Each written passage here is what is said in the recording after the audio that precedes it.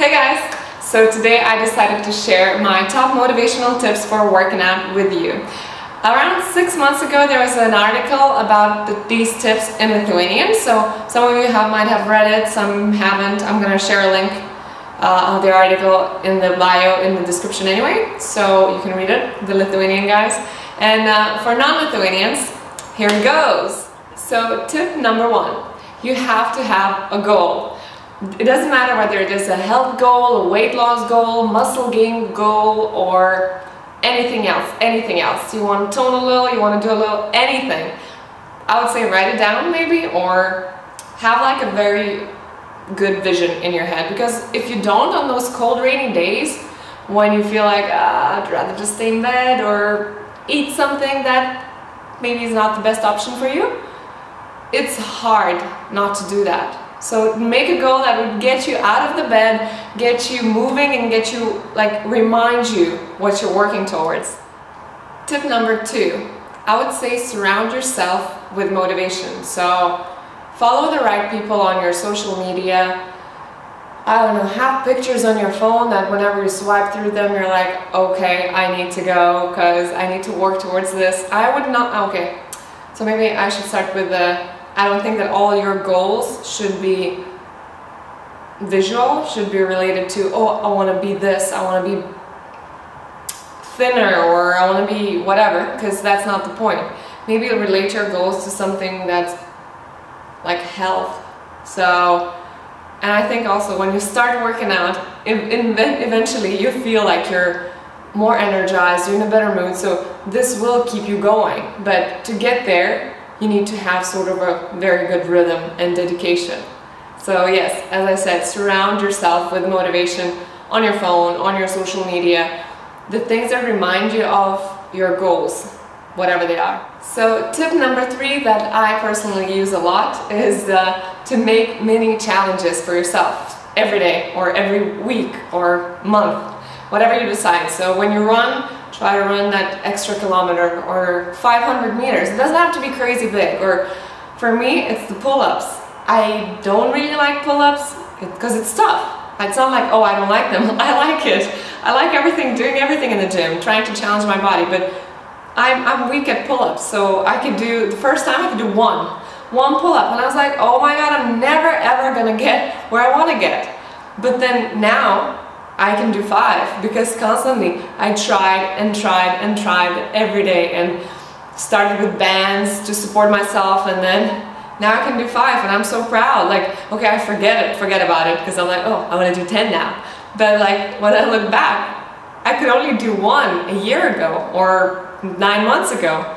And I'm like, okay, maybe that's a slow progress, but anyway, you get the drift. So come up with the challenges.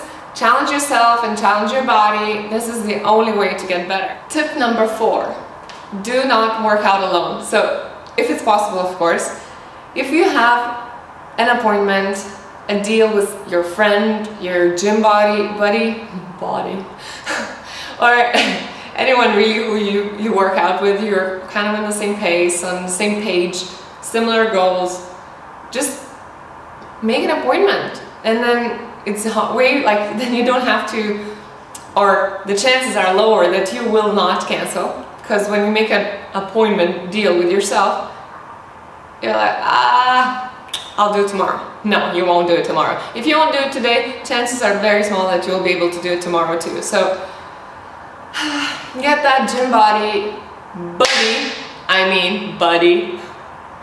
and get working, set goals maybe together, and see how far you come. Compare. Healthy competition is very good. Number 5. So if you're working out in the morning, get your clothes ready from the evening. That's the perfect thing to do, because in the morning, when the alarm clock rings, you don't have much to think about. You open your eyes, put your clothes on, and then there's no, maybe I should do this. What should I wear? Where is it? Where is my bottle? Where's my water bottle? Where are my sneakers? Where are my socks? Everything ready from the evening. It takes a couple of minutes. You're done in the morning. Number 6 is the real deal, because sometimes you don't feel like working out. There is no way. either your body's sore from the day before, or you just feel like shit, or I don't know, it's just not a good day, right? So I suggest you lie to yourself a little bit, get your gym clothes on, and go to warm up, to stretch. Once you have stretched a little bit, 50% of the time you will end up doing the workout, because like that's what happens to me. I start stretching, and then suddenly I start maybe doing abs, or maybe doing something, and then in the end it becomes a good workout. So yeah, just get your ass to the gym. That's the first step. Okay, the first step is putting the gym clothes on. The second step is getting to the gym with no big plans, but just let it organically turn into something. So tip number 7, if you cannot see the results straight away, well, it can be a real downer, because you keep working and working and working, eating healthy, doing these little things or big things, whatever, but then the results don't come.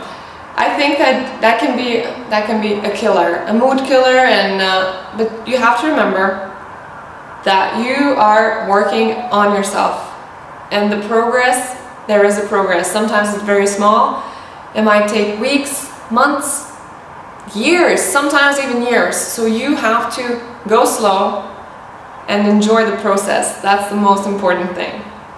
So guys, thank you for watching this video. I hope you enjoyed the tips. I hope you're gonna use them. Let me know in the comments below if you like this, or subscribe or share with your friends. You know the drill. And now I think get up, stop watching this video, and get to work.